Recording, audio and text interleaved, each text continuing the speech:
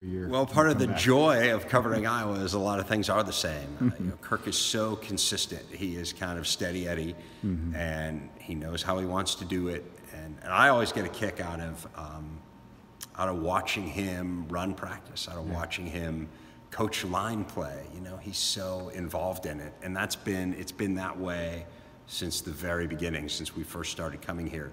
The facilities are a huge deal, and it's not just here, although this is a beautiful facility, it's everywhere.